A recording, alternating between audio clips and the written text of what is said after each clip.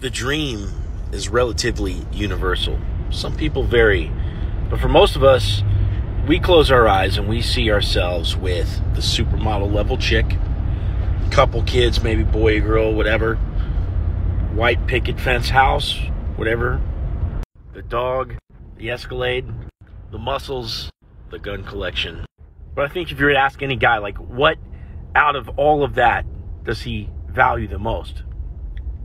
Most guys are going to say it's the woman. Or if you think about it, even if they don't say it directly, the reason why they want all that other stuff, the muscles or the car or whatever, is because they want to attract that girl. Even though as men, we have to put our purpose first, so much of what we do in life is because we want that hot girl by our side.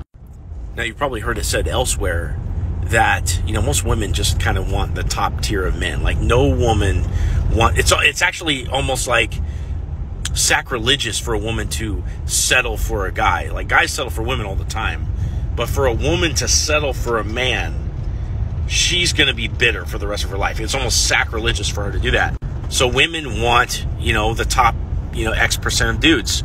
So how are you going to get this universal dream? How are you going to accomplish, the supermodel level chick by your side, or, your equivalent of the dream, right? How are you going to get that if all women want the same 10% of guys? Okay, if you're not looking around and saying, hey, what guys, are impressive, and you can't validate what is impressive about that man, how are you ever going to be able to replicate it, or basically be able to fill in the blanks of what you're missing with what some of the other men in society actually have?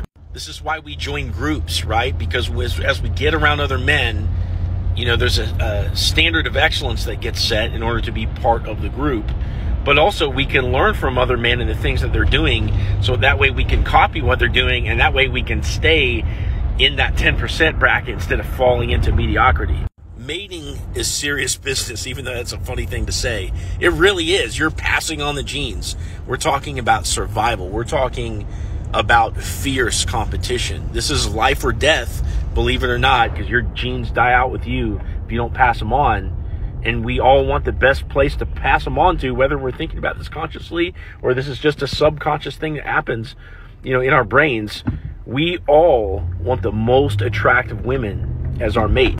So you better be ready to compete. You can have your ego and say, oh, well, I'm not competing with anybody. But you are, man. Whether you entered the race or not, you're still in it.